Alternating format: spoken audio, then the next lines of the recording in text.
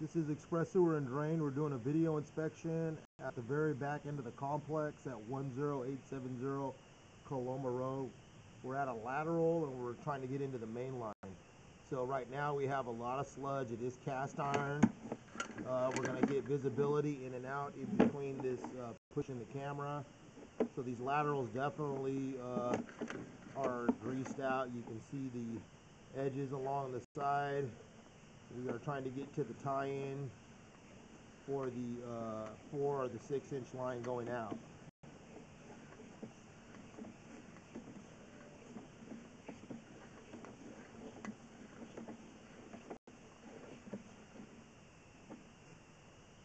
So got a little bit of a rooted section there. Another section here. Another root there. And our grease.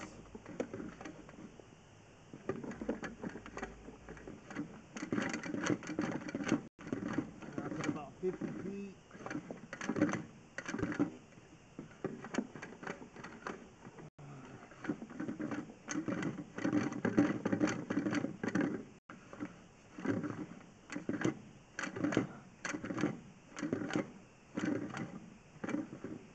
I don't think we're going to be able to push past that 50 feet there. So we've got 3/4 of the pipe, looks like it's closed off right here. And it's not going to let us get through this section right here. So definitely got a hydro jet. So we're going to go ahead and pull back. We're going to shoot down another clean out midway at the property, but this does look like all cast iron so far.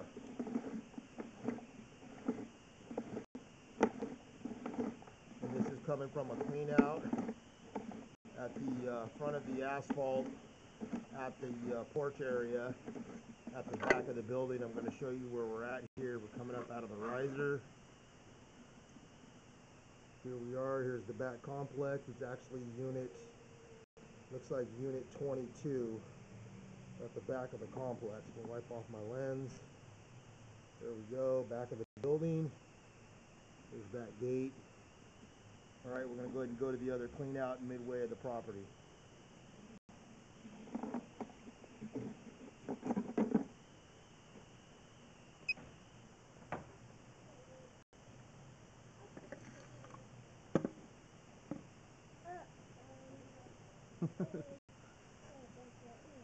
Yeah, we don't want to touch this. It's dirty, okay?